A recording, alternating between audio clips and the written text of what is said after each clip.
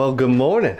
Today we're doing something a little bit different on the channel. We're actually going to take a break from food plots and all of that, which we kind of just been waiting for some rain. 4th of July weekend right now, and we finally got the rain. But I've been really busy in the shop working on heads. Got a deer in the drying process, a bear in the painting process, and one deer home and waiting for one more form, and then I have a mink to do. But today we're gonna switch it up a little bit, and I'm gonna do a video on bringing high six back to life. I came from the mud, there's dirt on my hands, strong like a tree, there's roots where I stand.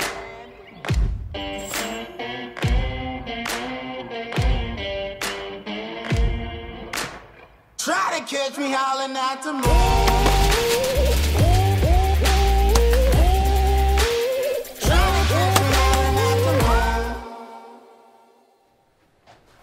So I don't know if you guys can tell by the footage or not, but I'm all dusty. I've been doing a lot of the kind of grunt work, I guess, and I'm just gonna fly over it real quick for you. It kind of makes a really dusty mess, and didn't want the camera in here during that process. So been doing a lot of the leg work on this already. Got the mount. I use paper mache to add the skull cap to it, just to kind of help smooth it out and give it some sort of a, form, I guess. A lot of guys use clay, a lot of guys use Bondo. There's just all kinds of different things, and there's probably about 5,500 YouTube channels that you guys can watch and videos that you can watch, and it seems like everybody does it a different way. There is no exact way. Your end goal from the artist perspective is to make it look like an alive deer at the end of the day. So I try to start to go in and enhance some of the features that are already in the mounts. I don't know if you guys can see very well, but I'll go in like on his shoulders here. There was already creases in here. I went in and deepened those, and keep in mind they look really extreme and really in depth right now, but you'll have skin and hair in there eventually, and they won't look so dramatic, but they'll be there, which is really important, I think. Did the same thing along the shoulders, especially a form like this. I really deepened those two shoulder points, left these kind of sharp in there, and flattened out and dug this out to kind of give him that. If he's down low, I feel like his shoulders would be up a little bit higher than that part of his back. So went in and dug that out. And then another thing I really like to do is his neck. I like to go in and dig out into here and fade it out into this bigger muscle. Same thing along these muscles. I really like when forms have those kind of like jacked rut muscles here. And I got a form right here. I'll show you guys how it looks when it's done. And then this is actually a wall pedestal. So he'll be sitting on the wall kind of like this. I like to practice new techniques on my own animals versus a potential client's animal. As of right now, I'm only doing like immediate friends and family.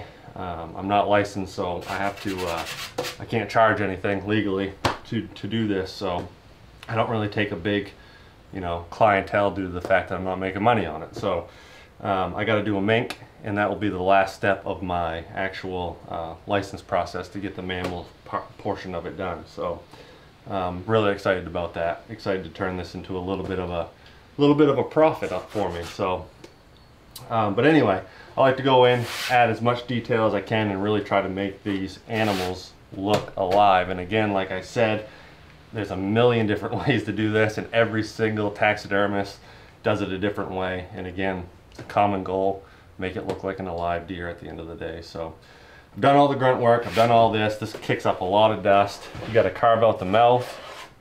I've done that.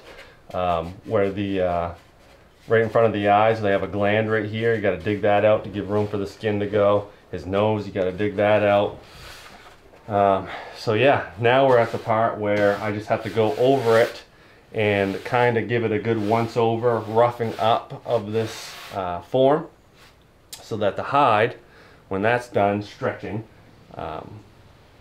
and I apply the glue, it'll have some sort of structure to help bond the skin to it. So I'm probably going to be bouncing around a lot because this is my first time ever trying to explain this while I'm doing it. And again, I'm still a novice. I've only done, I don't know, 4 or 5 bears and maybe 4 or 5, 6 deer at this point in my career. So still very novice.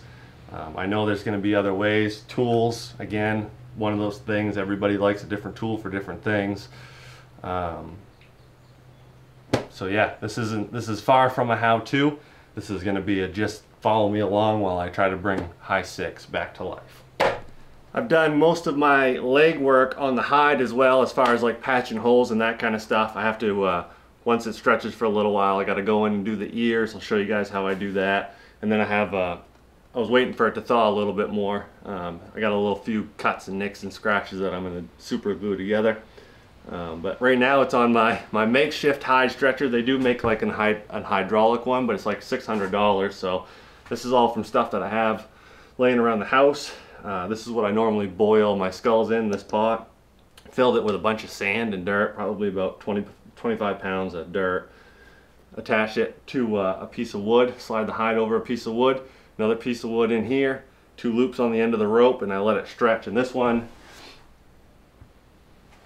one's stretched in probably about 10 minutes, about a ½ inch. So all this is doing is making it easier to get it over the form and to work with, basically, so it's not super tight against the form, because I tend to get a little bit bigger of a form than versus the exact size, or a little bit smaller, just to really make sure I get a deer, you know, looking big and swell. So this is my baby, my hide stretcher.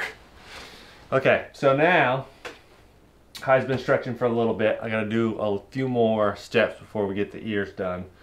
I have some nicks and cuts and slices and dices in the ears themselves, as well as around the lips. So I'm going to use Zap-A-Gap, which is the best to throw on the ground. And then I'll just use these little clamps and just kind of glue the seam and put them together. So that's what we're about to do right now. So you got to turn them inside out. You can see some of the holes I've already fixed. Did that off camera because it's kind of boring and tedious, but we'll have plenty to sew in the neck still. Bullet holes. This I think was cut in the tanning process. Any little hole is going to increase in size as it starts to dry. It stretches. So like a hole like this where it's on the face, I'm probably not going to sew that. I'm probably going to try to actually glue that together. So that'll probably be one of the first ones that I do.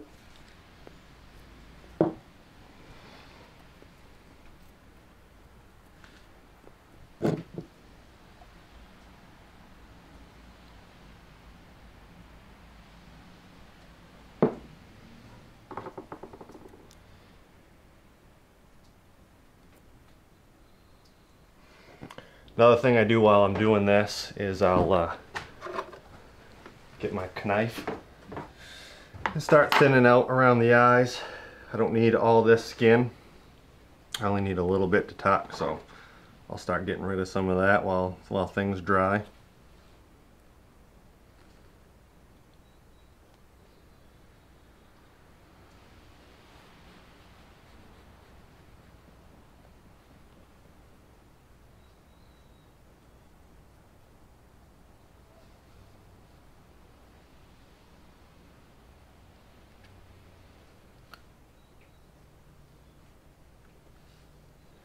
A lot of this nose cartilage I don't need.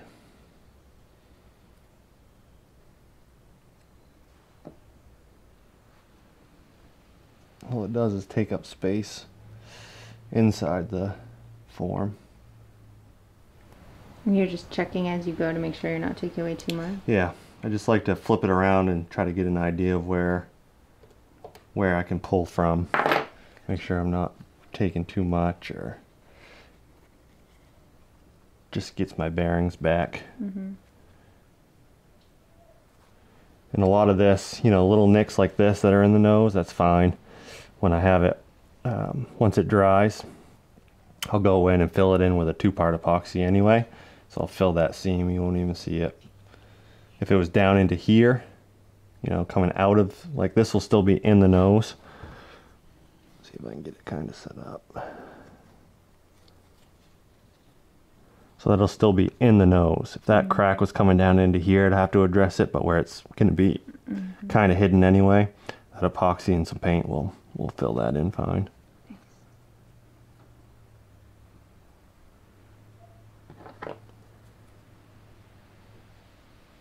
Just make sure your tannery always gives you more than enough material. I'd rather cut material off than not have it at all. A lot about taxidermy is tedious, but worth it in the end. This one I'm actually going to fix. See how it kind of comes out of the nose a little bit? I'm going to go ahead and glue that. You can't really sew that kind of this kind of an area. If you were to sew that, you'd have big stitches sticking out, and those are harder to hide versus this glue. So I'll glue that one. Zap a gap again. Zap it a gap again.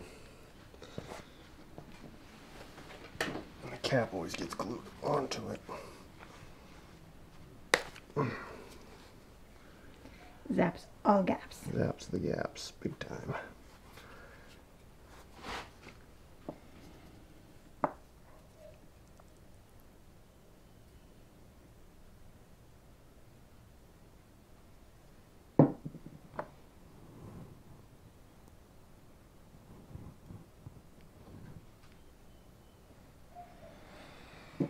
See, a lot of this will get tucked into the form, and I'll cut a lot of this off too. I don't need that much lip. But this one, that'll be on the outside of the form, so that one will need to get fixed.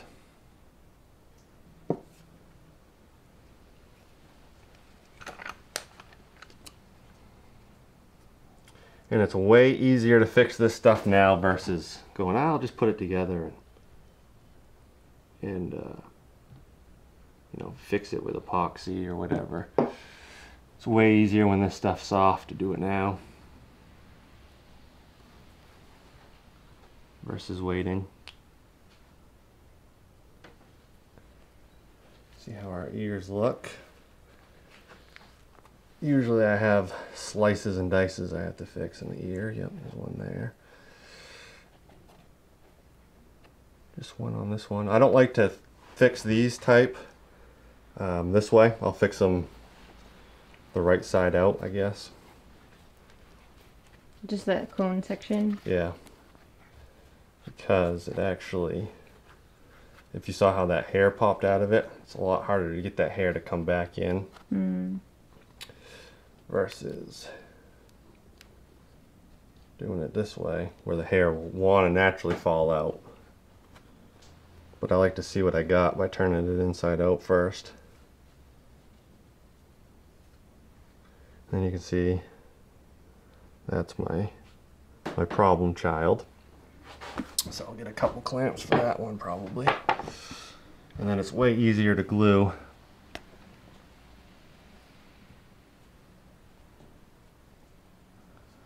this way.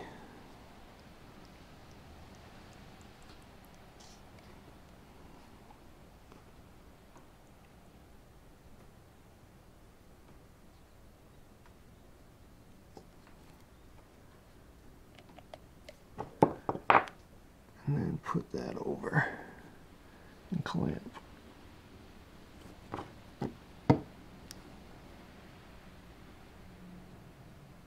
Absolutely.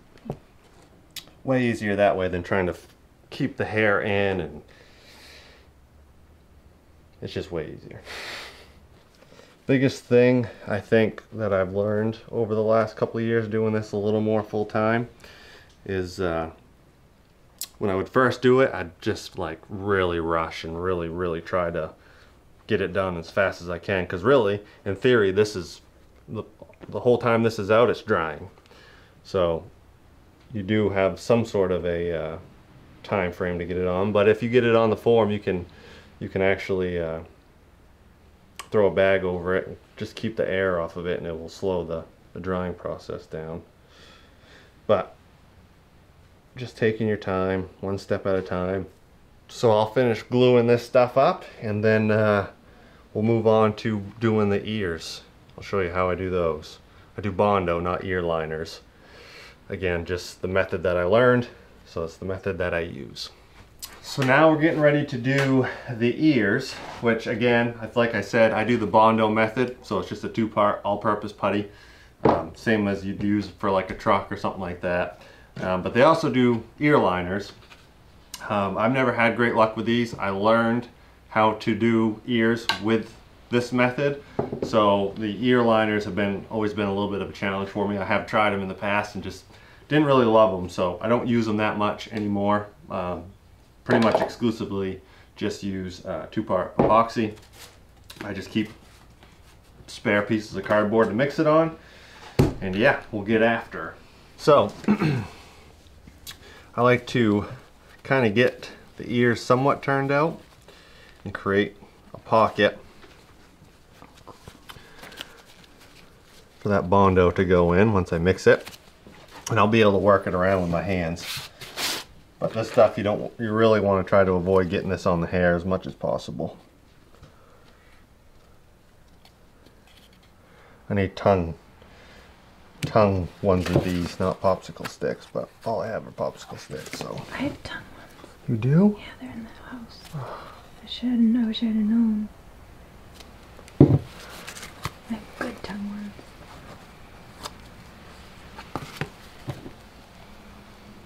Is this a pre-mixed Bondo? Nope.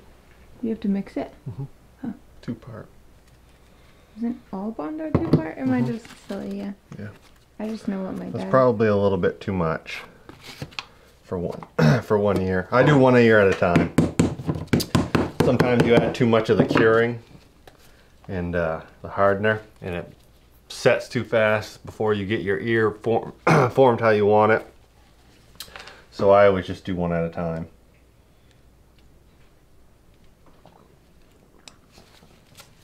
I really don't know how much of this you're supposed to add.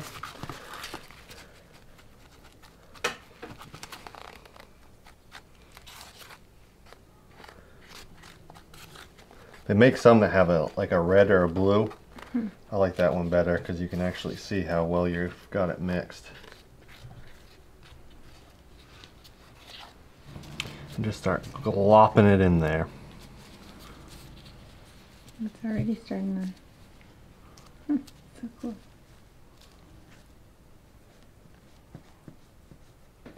On that side, and then we'll get some on this side.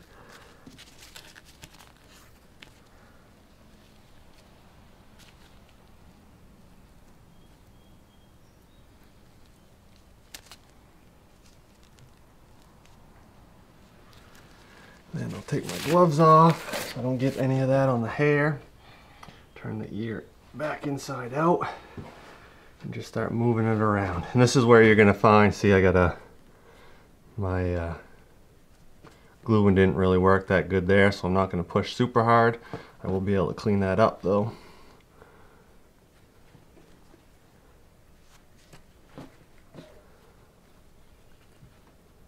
Get it right up in there.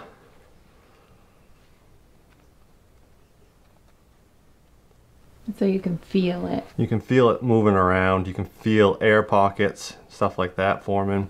See, so that slit didn't stick very good at all. But Do you think it's because the hide's still damp? probably because it's still a little bit wet. And then I like to just take plastic bags and get those down in the ear canal.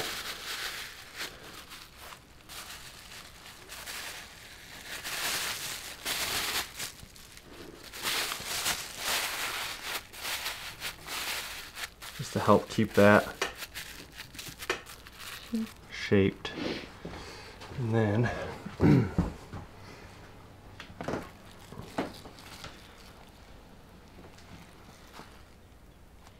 I just kind of keep an eye on it, and as it starts to cure, it'll start to hold its shape better. But it's just kind of a waiting game.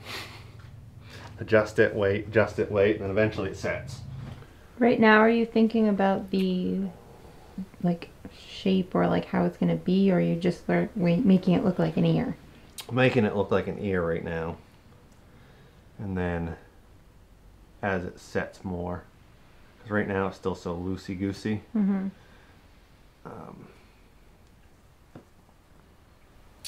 So I'm not super worried about it until Okay.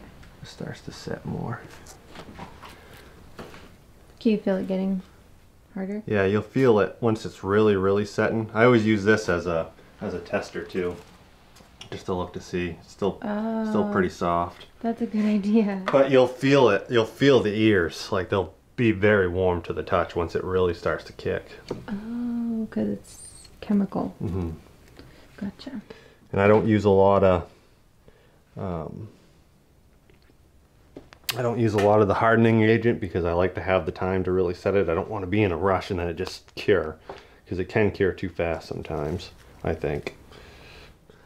So that ear's starting to kick. It's still soft, but it's warm. The stuff's starting to get stiffened. Yep. So it's doing what it's supposed to do. So now I feel confident enough to move on to the next one.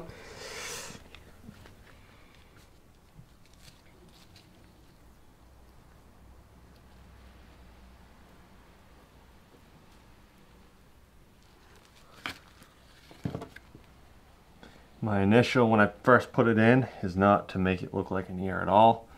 It's just to get that worked into every crevice that I can.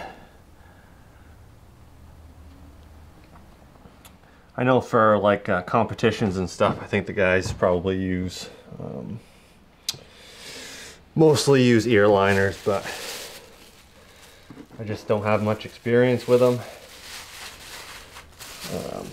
Therefore, I'm not very good at it. Okay, so our ears are pretty much done.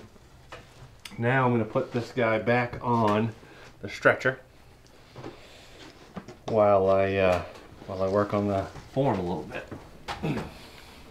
Okay, so form prep, like I said and talked about earlier, we did a lot of that already as far as like the major work. So now this little shiny coat that it's got on it, we got to try to knock that down. 2 items I use for that: 60 grit or 40 grit, 60 grit sandpaper, and this. It's a tool that Mackenzie Taxidermy makes for just basically roughening up the surface so that the glue and the hide have something to kind of form to. And then I don't know if I showed you guys this yet or not, but the back of a wall pedestal, there's a couple different ways you can do it.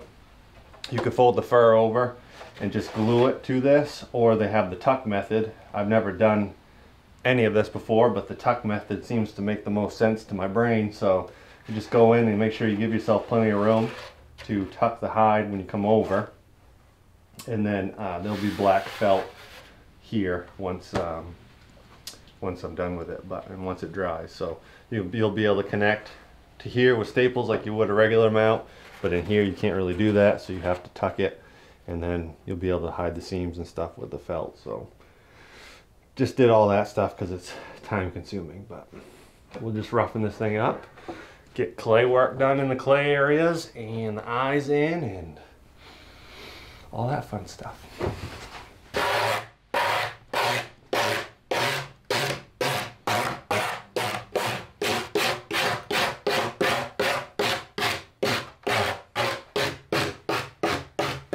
Biggest thing I've learned, I guess, with this, learned a lot, honestly, but there's not a whole lot that you can't fix.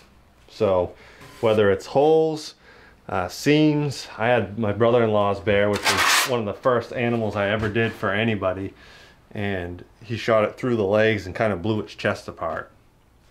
And it was just such fine pieces of skin left that I really couldn't sew it or anything.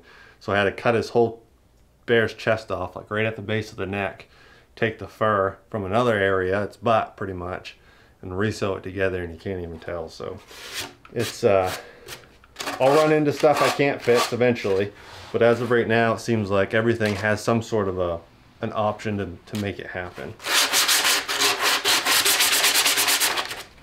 I'll go in and do my eyes first.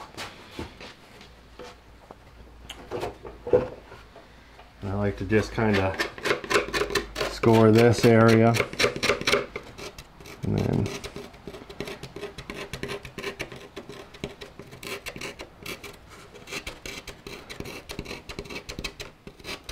have a bunch of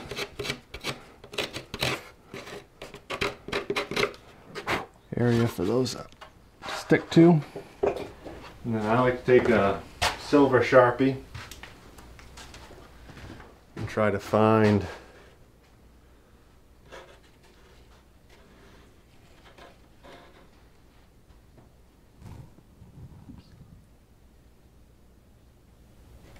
What are you looking for? I'm looking for his actual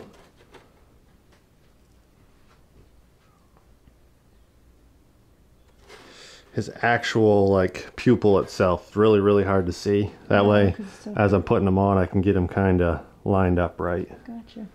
Then I'll take a big old glob of clay and fill in the back of the eye. Oh, the back is hollow? Mm-hmm.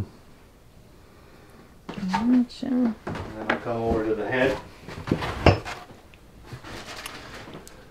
And then on these particular eyes, there's a side that's a little more of a point. That's going to be your front. And then I just cram them in there. And then try to line my pupil level. If anything, I like my pupil just a hair down. So instead of being perfectly level, it's just a tick down. Mm-hmm. But it depends on what look you're going for too. You can do different things with them to get them to roll differently and sit differently if you want them to be like looking to the side or whatever. It's really kind of up to you as the artist and what look you're going for. So we got to build up the eyebrow up top and down low and give them that kind of, if you come look at this deer, he's got kind of that shelf. He's got kind of that shelf that he has, so you can kind of create some sort of detail in it. And I don't get super crazy with it. Some guys will get all their detail in right now. I wait till the hide's on and then I can kind of go from there with it. I don't know where. I saw this on a YouTube channel once. This is how he did it, and it just kind of clicked with me. So he just kind of builds it up a little by little.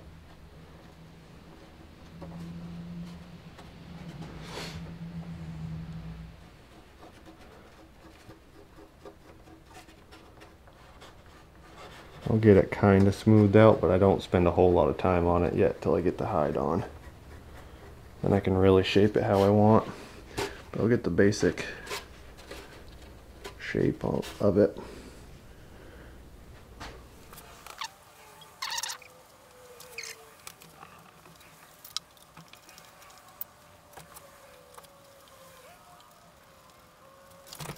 Is this just to help it stick? Yeah, it's just kind of when I go to press the skin into there, it can really like seat good. It's something to kind of help keep it shaped instead of just a hard backing. I don't know if this helps or not, but We do it. in my mind it helps.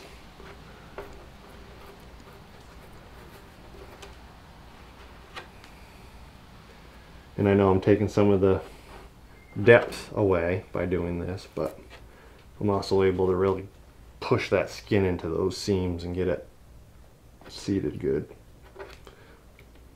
It feels better, I guess, when I'm doing it. And again, just as I tuck those lips into here, it's just going to help hold those in place. Basically all this is doing.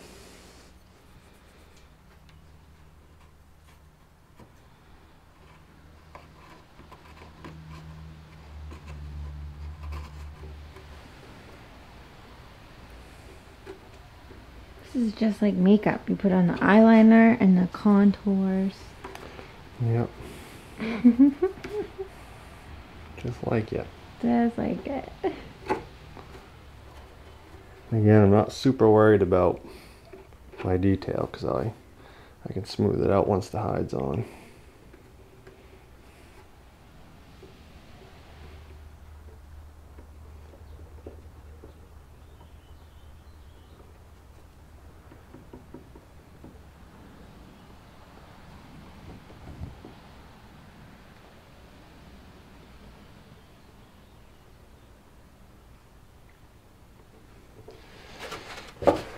Alright, that is the rough clay portion of this show.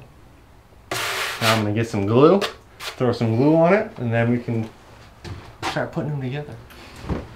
So this next part is just going to be gluing. All I'm using, Mackenzie Hide Paste. I'm sure there's cheaper alternatives out there than this. This stuff's not super expensive, but I'm going to do basically the majority of the base of the neck up to like around the chin. The face I'll do after, and then back here I'll be able to do after before I start sewing. The only spot that I really keep off of with the glue is the exact spot that I'm going to be sewing. I tend to find that if I put glue down right there, it gets on the hair. As I'm threading the needle through, it gets on that, pulls it up through. So I try really hard to keep off of that seam.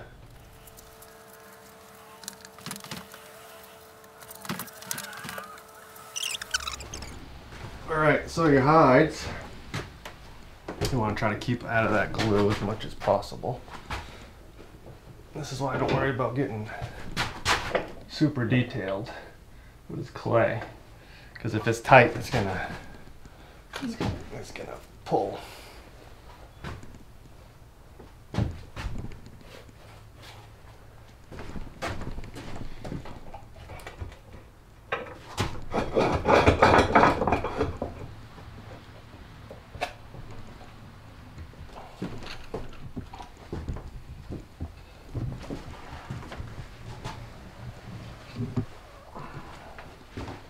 So two types of hide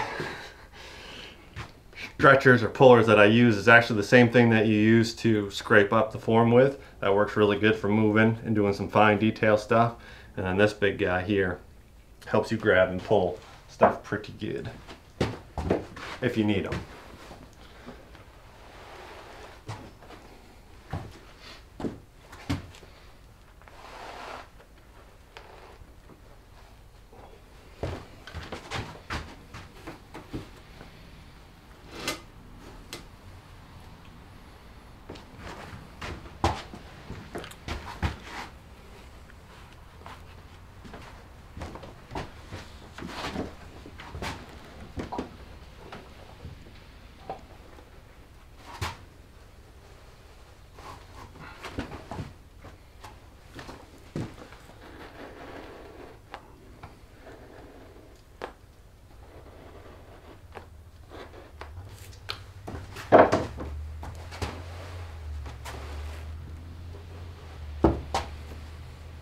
And this is the point where I can attach my skull plate and do some more clay work around my ears to add ear butts to it. So I'll get get my rack.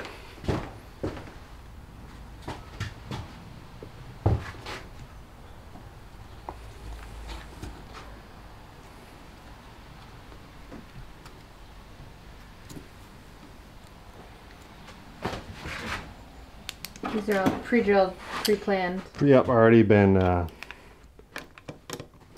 just want to make sure that I hit the same holes I did when I first made this, so that way it lines up right and it doesn't kick off in a weird direction.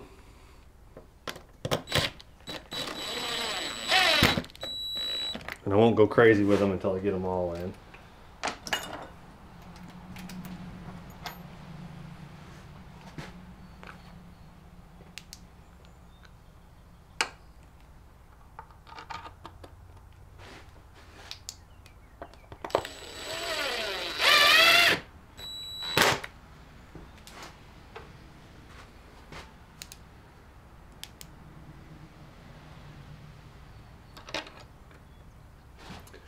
And the problem I'm going to have with high 6 is, if you can tell right here versus this side, he's got no real actual burr.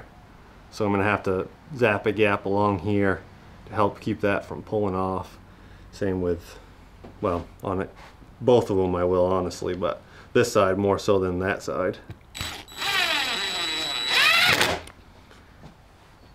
I don't know if this was an injury side on him or something, because it is a little bit like his pedicle's different. So I don't know if he was injured at one point in his life.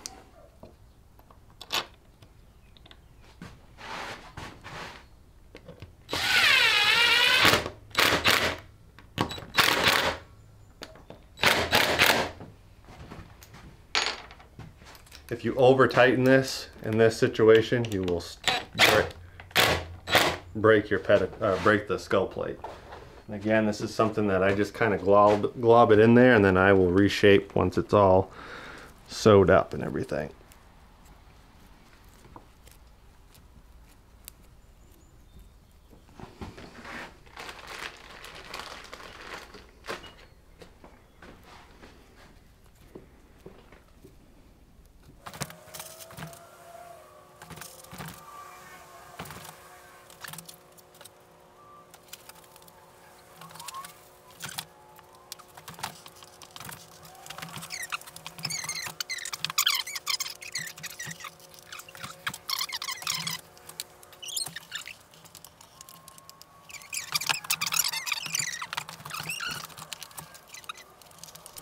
At this point, I got him pretty close to where I want him as far as distance back goes.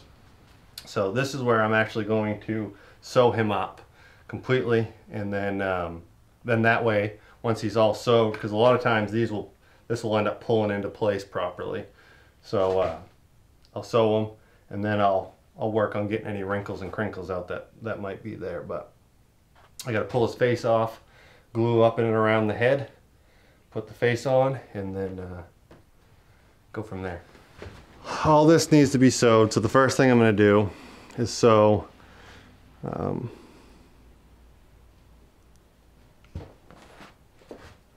antler around the antler burrs back. I could do a Y cut.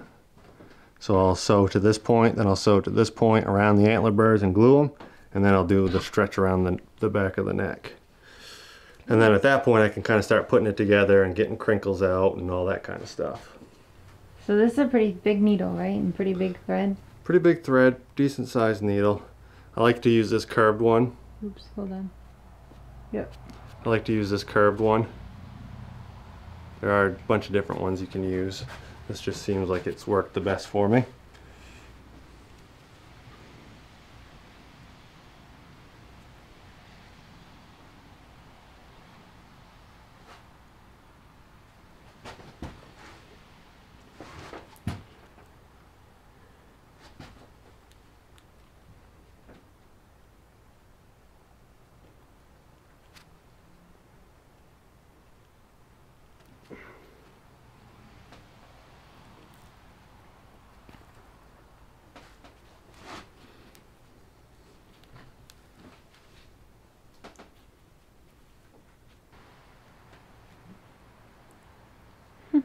That's so cool.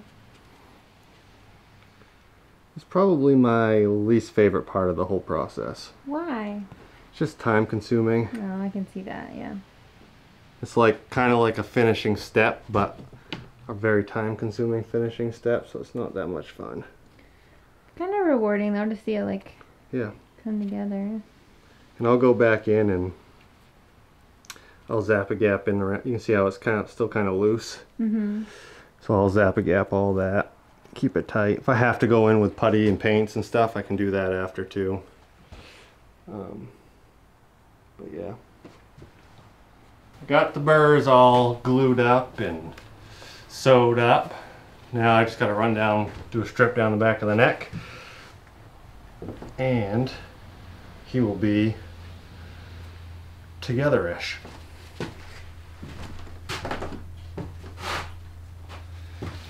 Always give yourself plenty of material to work with. Nothing's worse than getting like halfway done and realizing you don't have enough to finish the sewing. How does it feel to be mounting your own deer? It's cool. I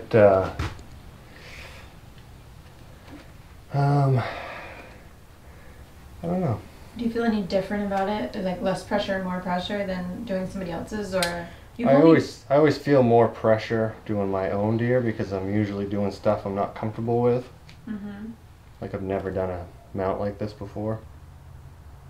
Everything's really the same up until this part. So there's always that pressure. I'd rather mess my stuff up than someone else's. Yeah. It's rewarding to do your own. I bet. Is this the first time you've done your own deer? Yeah, I guess so. I did one last year, but it wasn't my hide. Oh. Guy canceled, so I just took an old set of rack and already had the money all invested in everything, so I just made it work. Just to practice mostly. Yeah. So we are all sewed up. And now I'm just kind of going in and trying to get the ears how I want them, which I don't really know how that is yet. So I'm going to leave them like this for now. I kind of like when they're doing something a little bit different from each other. They're not both doing the same exact thing.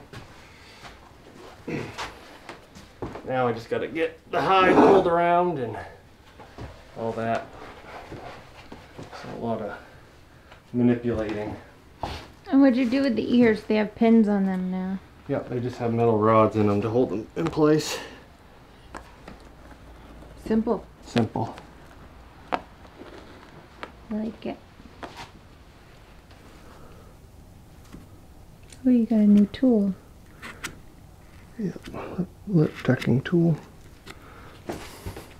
Good name. I don't know what the actual name of it is. Oh, I thought that was actually it, and I was like, makes sense.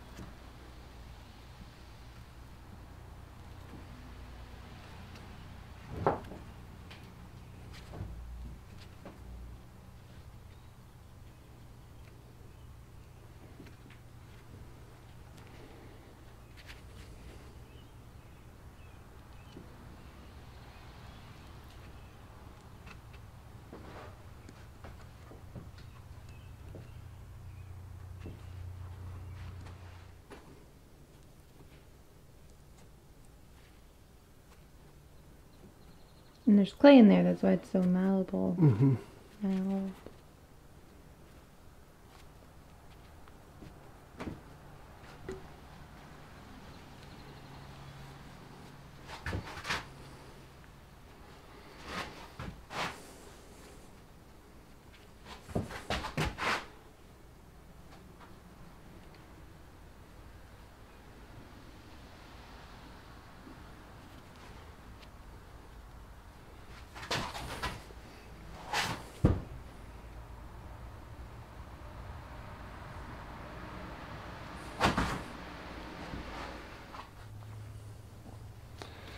Now for me, I am a drastic overpinner.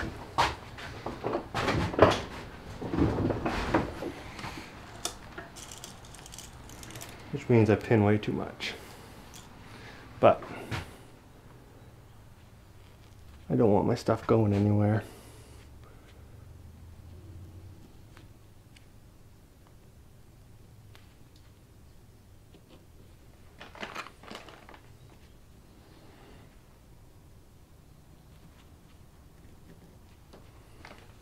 So all along the lift line for sure, so you don't want that to move. Yeah, and then once we do the eyes, we'll do that as well there.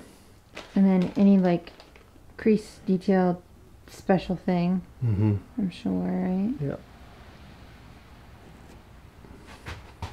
So mouth and nose is done. Now we're moving on to the eyes. And again, just gonna try to kind of get everything somewhat stretched and put in the right areas.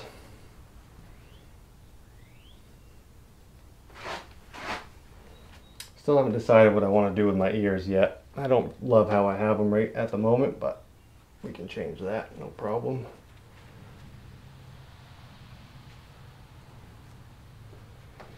So, the eyes, I'll zoom you in.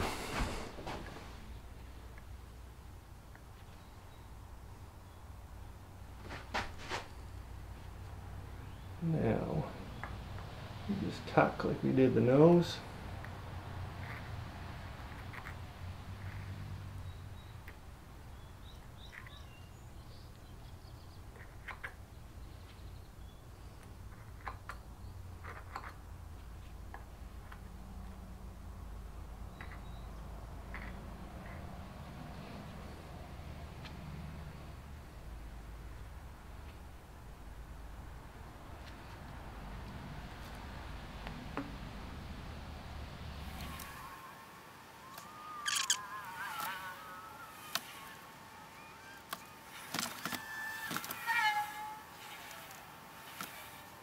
Starting to get the eyes kind of how I want them, but I got a lot of like tedious little tweaks and all that kind of stuff going on right now. So what I'm going to do is just shut the camera off, start working, and then I'll bring you guys back when everything's kind of somewhat situated in another point that I can show you guys. But I'm going to be messing with the ears a lot, the nose a lot, the eyes a lot, and just a lot of like back and forth little teeny tweaks and adjustments until I get it how I want it. So see you in a little bit. Getting a little bit frustrated with the eyes, so I'm going to take a break with them. I get too hung up trying to make them perfect, so I'm going to take a break from them for a little bit and start pinning some of this deer down. Some of those areas that I want to bring out muscle tone.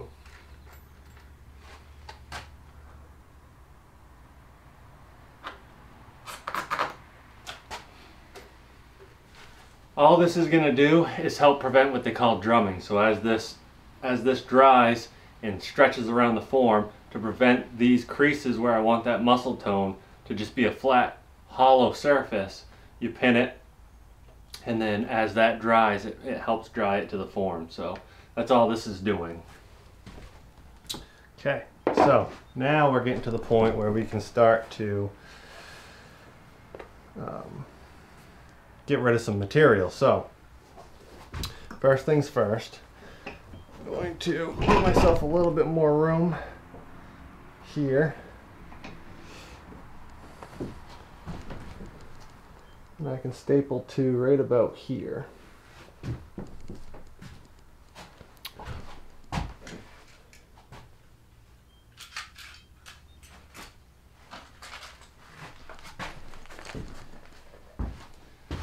This part's nothing fancy, it's just like a medium grade kind of a stapler. You can use an air gun stapler as well if you want. But I'm just going to start kind of going around the wood part of it and stapling that.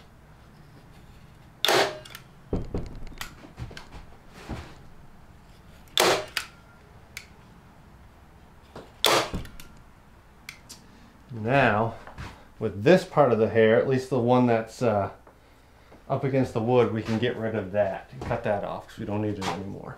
I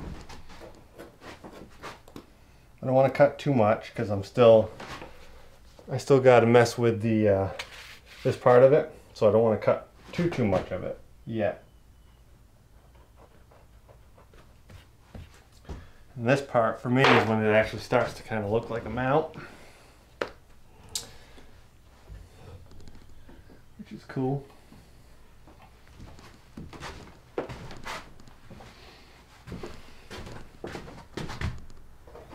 This part is brand new to me, so I'm just going to try to make sure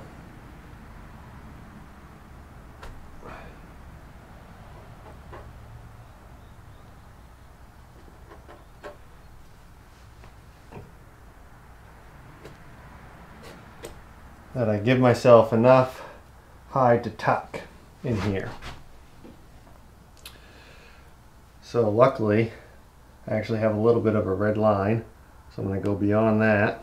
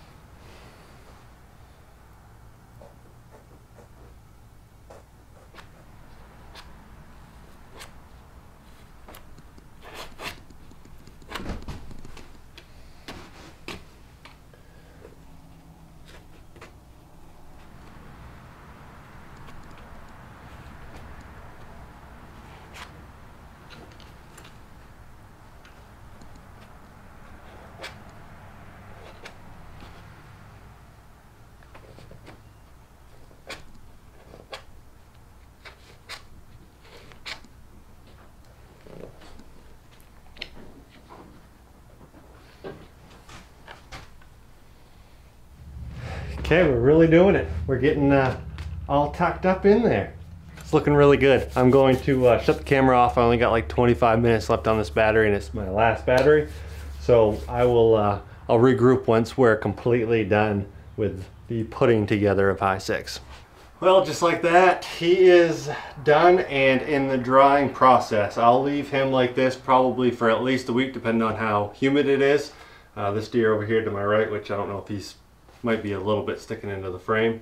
That one took quite a while to dry because it was so humid. So every day, every morning, every night, I'm out here checking to make sure things aren't moving too much, eyes aren't sagging, lips aren't pulling out, that kind of stuff. I'm very, again, I'm a novice, so I'm very particular about how I'm doing things and making sure that everything's going to hold up and be good. So this is a deer we called High 6. I wanted to mount him for you guys to kind of help do full circle if you guys watched the hunt from this last year. If not, I'll link it in the description below. Very emotional hunt, very, very important deer to me, and I'm doing some cool stuff with mounting them that I've never done before, and wanted to bring you guys along, which I've never done that before either. I don't know if I'll do that all the time. I'll be honest with you, this kind of stuff, taxidermy, is the only thing I really have outside of work and then filming YouTube videos. It's really the only thing that I have that I can just like shut my brain off, put music on, and just kind of zone out and work. So if it takes off for some weird reason, I might do it more often, but if not, it'll probably just be once in a while, probably just my deer kind of a thing. But yeah, thanks for watching, guys. I know it's kind of a long one. I hope you found it somewhat interesting. Hope you had some good information. If you have any questions, let me know. There is going to be a part 2 to this video, and that's going to be all of the finish work. So right now we're going to let them dry. It'll be a couple weeks, and then we'll come at you with a part 2 and finish them up, get them pretty, and put them on the wall. When I was a kid, my dad used to say, don't let anything stand in your way. Stand tall, think clear. Don't let them see you ain't no fear.